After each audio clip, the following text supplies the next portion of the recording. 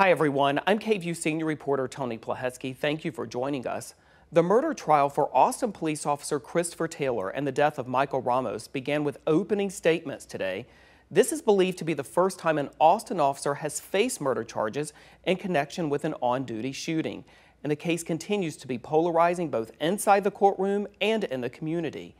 You may recall that in April 2020, Austin police officers were called to a southeast Austin apartment complex to investigate possible drug dealing. The caller said that Ramos had a gun, but police later confirmed that he did not. Police say Ramos did not obey their commands, and that's when they used a so-called beanbag round on him. Moments later, Ramos got into a car and started driving. Officer Taylor opened fire, shooting and killing Ramos. Bystanders captured the shooting, and the video and images instantly sparked community attention and questions about the shooting. 1 month later, Ramos's death fueled social justice protests in Austin following the death of George Floyd in Minneapolis. We've invited two local attorneys, Jorge Vela and Elizabeth Resendez, to help us analyze and break down opening statements today. And when we say opening statements, it was really just one statement because it is extremely noteworthy that the defense did not provide an opening statement today. So I just want to start by asking both of you, and Jorge, I'll start with you, about that calculation, that decision to not actually make an opening statement by the defense today. Well, Tony, I made a prediction to you before we started this case. You did. I did, and I predicted that Doug and Ken Irvin were going to reserve their opening. And I predicted that for two reasons. One, I've seen Doug do it before in the last police officer that he defended in court, and it was extremely effective when he did it. When you reserve your opening, as a defense attorney, which you have the option to do, in my opinion, it helps you control the narrative a little bit more. In this case, that is even more important. And that's the second reason why I thought Doug was going to do it again, why he was going to reserve his opening. And the reason is because usually in these types of cases, law enforcement officers are the state's strongest witnesses. They're the ones that build the case against the accused. But this is not any ordinary case. In this case, we are dealing with a law enforcement defendant. And I believe, and I think it's pretty obvious, that most of the witnesses that are going to come forward are not going to be in the state's favor. They're not going to build the state's case. I predict that they are going to be more favorable to the defense. And so by reserving his opening statement, I think that he is anticipating, Doug and Kevin, they're both anticipating that they're going to present these law enforcement witnesses as their own witnesses. That gives them the chance to literally control the narrative in the whole trial, even though it's not their burden. They are controlling the trial by reserving their statement. They're getting the last word, and then they're going to present their defense and turn all those law enforcement witnesses that are supposed to be for the state to their favor. But Elizabeth, you saw it as a potentially really risky move, right? Oh, absolutely. So I think it's kind of amazing. Jorge and I see this so differently, but I love it. Yeah, so I think it's potentially very risky. Not only did you have the state get up there, they made their points. I think they did a great job kind of explaining all of the issues that they actually do have with Michael Ramos, their victim in this case. There are some, but they put it out there. They weren't afraid of it. They didn't hide from his criminal history. It's not extreme, but they did put it out there. And at this point, you have all of that without another side presented. I think that's troublesome. I think the jury is sitting there with only one perspective. And now every time they see a piece of evidence or hear a witness, testify, all they're going to be thinking of is the state's perspective without any other way to view it. I want to ask both of you the same question again, and that is with regard to the opening statements by the state. Two of their main points seem to be, number one, that Christopher Taylor was the only officer among a group of about 7 officers who's fired, and number two, that Michael Ramos, according to the state, was only attempting to flee. Jorge, how important are those 2 points to this case? I think they're important to the state's case.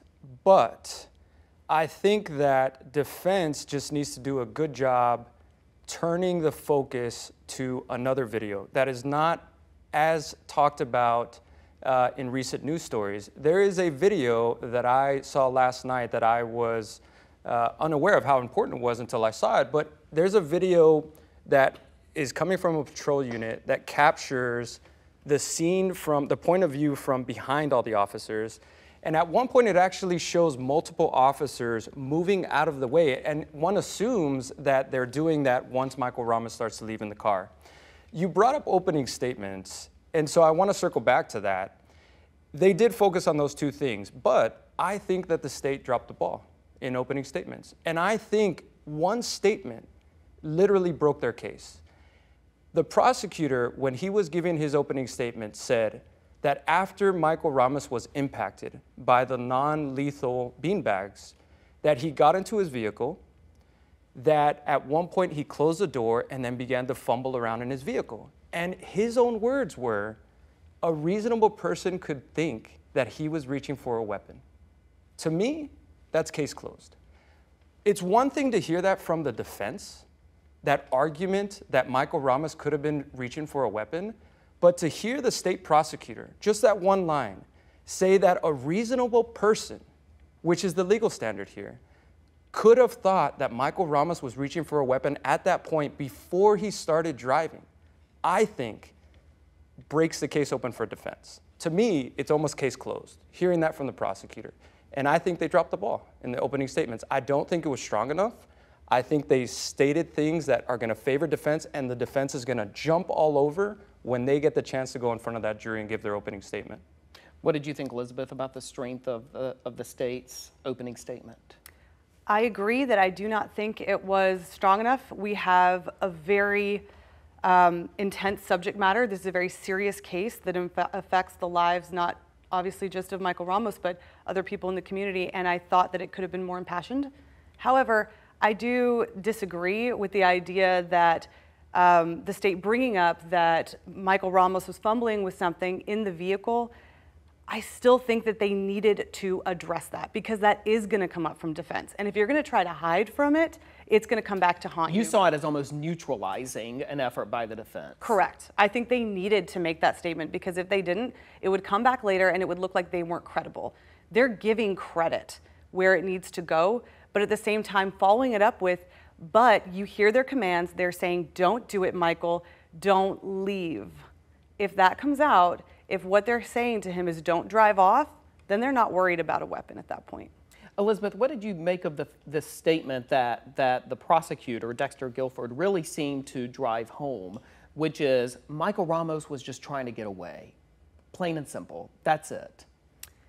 I think that tends to hold up. I mean, at least with everything we've seen so far, I don't know what's going to come out in evidence. I haven't obviously seen it all, but if they can deliver on what they showed during opening statements with those diagrams, with those pictures, with those videos, if they're going to show him driving away from officers, I just really think that the defense is just going to have a hard time. I want to ask both of you, too, as the jury walked in and took their positions, I'm sure you, like me, were eyeing each of them, sort of sizing up, if you will, this panel, 12 members of our community who will decide Christopher Taylor's fate.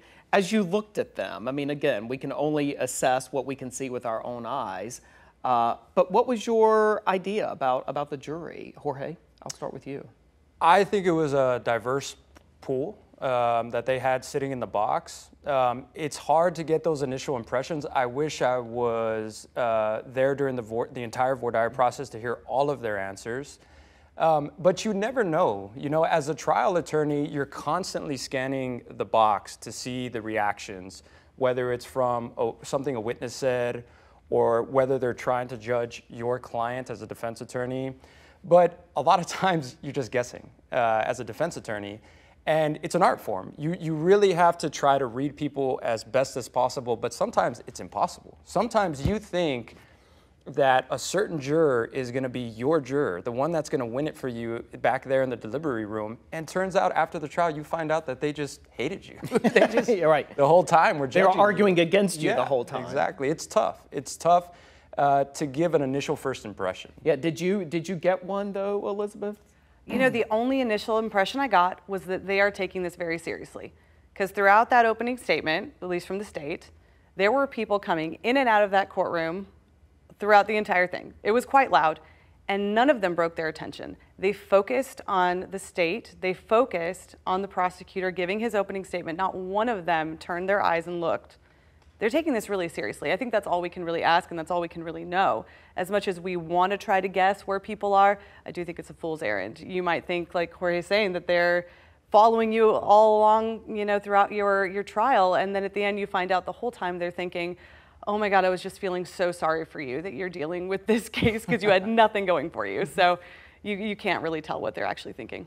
Getting back to the decision by the defense attorneys, Doug O'Connell and Ken Irvin, not to make an opening statement, they can elect to do so, correct, Elizabeth, when they begin presenting their own case. Is that typically the way this would work? Correct, yeah. If they decide to reserve the right to give their opening statement, they'll just give it after the state closes. So they'll start their opening once the state closes and they are ready to present their side of the argument. Jorge, just looking ahead to the next couple of weeks, obviously we're going to hear from experts, we're going to hear from police officers who are at the scene. How important is it that we hear from Christopher Taylor himself? It's one of the questions that every trial attorney will ask during voir dire, right? This question as to whether or not the jurors can respect the accused's right against self-incrimination, Fifth Amendment right against self-incrimination. Whenever something happens, it's natural for humans to want to hear both sides. But we have to remember that in a criminal courtroom, the burden of proof always rests with the state of Texas. And there are certain constitutional protections that are there because we are ultimately dealing with somebody's liberty.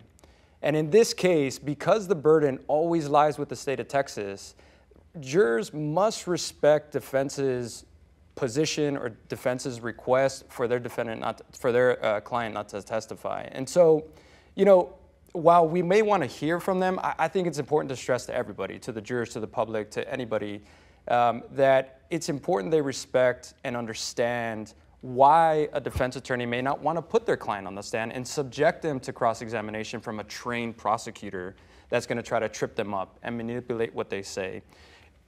The defense doesn't have to prove that their client is innocent. It's the state's burden, and so therefore they should be the ones that present the evidence. The focus should be on their side of the courtroom, not on our client, not on the accused. Elizabeth, if you're defending Christopher Taylor, do you put him on the stand or encourage him to take the stand? It is 100% his decision, but yes, absolutely, I think he needs to take the stand. Of course, he does not have to. It is his right not to testify. And the jurors are supposed to not consider that, but I think we're all human beings. I think we do want to hear from that other side in this type of case when we're deciding if what he did was reasonable under the circumstances. They're going to want to know what was going through your head. And if they don't have that answer, they're going to have a really hard time, I think, at all understanding his position. If those videos that we have seen, if there's not something major to change that, to change what we see, I just really don't see how he cannot testify. A couple of other questions I wanted to just talk to you both about, and that is Officer Christopher Taylor is in a unique position for multiple reasons. Not only is he the first police officer, maybe and forever, to be charged with murder, but he also faces a second murder charge in an unrelated on-duty shooting that happened in 2019 in downtown Austin. According to officials, he shot a man who was suffering from a mental break. Christopher Taylor's attorneys say that he fired when that man came at him with a knife. Does that second case or the details of that second case come into play? And if so, how in this particular trial, Jorge? The Michael Ramos shooting is without a doubt a very controversial case. It is tough, even from a defense attorney perspective, it is tough to make a 100% certain decision as to whether or not that shooting was justified. Any rational person could see that this is a very controversial case.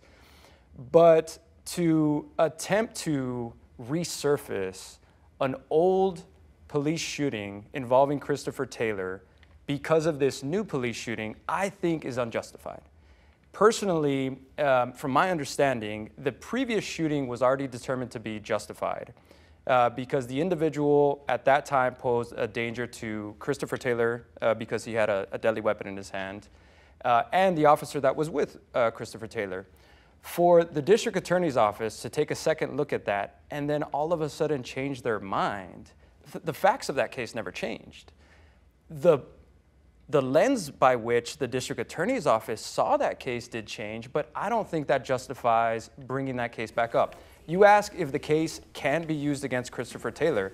Yes, it can be. There are certain exceptions. Usually, extraneous offenses or other crimes or bad acts are not allowed in a criminal trial, right? We're there to determine whether or not he committed this offense alleged, and extraneous conduct is irrelevant. However, there are certain exceptions, and one of those exceptions may be planning, intent, knowledge, things like that.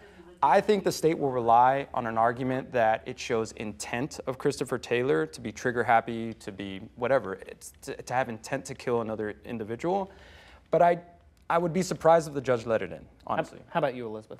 I agree. I'd be very surprised if it comes in unless defense opens the door somehow. Now, he is going to Officer Taylor is going to have to be careful because if he chooses to testify, which is his right, he has to be very careful not to say anything that will allow that first case in. If he makes a comment saying, I've never done anything like this before, this is the worst thing that's ever happened to me, I couldn't imagine ever killing somebody, anything that shows that nothing like this has happened, it could open the door and we could have that case come in.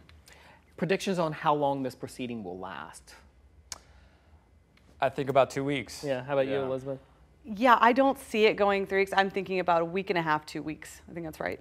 Okay. Well, we appreciate your time and expertise and may very well ask you to come back to help us untangle this as the trial proceeds over the next several weeks. The case is expected to last possibly up to 4 weeks. At least that is how long the court has set aside for the trial. The judge is not allowing live streaming, so you can't watch it live, but we'll be analyzing future big days in the case, including when key witnesses are called to testify. Thank you again for joining us.